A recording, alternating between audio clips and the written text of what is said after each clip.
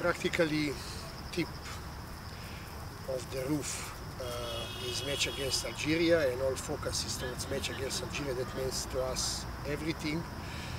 And having that in mind, we have prepared 3+3 microcycluses in preparation to that. First phase that we have finished is behind us with the regional tour to Uganda. Second phase is now until Saturday, where we shall play friendly match with the opponent that we shall identify, and also set the rules for that game that we shall play.